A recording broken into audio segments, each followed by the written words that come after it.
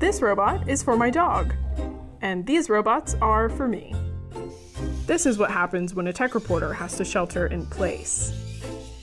Staying inside all day is something that my dog Bogart is far more familiar with doing than I am, but I didn't want that to mean he has to miss out on any of the fun that this temporary new normal inside and with robots might bring. So this is the Go Bone. It connects to your phone via Bluetooth. You can set it to play automatically for a set amount of time or take the controls into your own hands. But it might not be a toy for every dog. It took time for Bogart to actually become interested in it, and instead of chasing it, he would rather chew it. But the company assures me it's safe for chewing and parts can be replaced.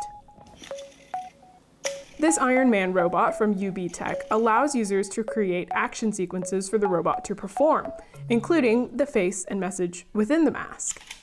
Just call me Iron Woman. The robot also has an augmented reality game. The 10-level course is relatively easy for a non-serious gamer like myself to beat, but there were a couple of glitches. The game zoomed in and flipped, making it nearly impossible to successfully complete the course. The Alpha 1 Pro, also from UB Tech, allows you to build movement sequences for the robot, or you can choose to download a pre-created action from the library within the app. The movements range from yoga poses to dances to sports and are all pretty entertaining. Unfortunately, a lot of the accompanying app wouldn't work properly, so there was only so much I could explore, a problem the company thinks may be due to a faulty robot. This robot is Temmie. Temmie can follow you around, tell you the news, and make video calls. Hi.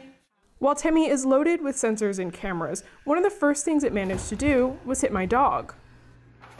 So there's one camera. We have been trying to calibrate it for a long time now, and we aren't getting the good enough results as we'd want.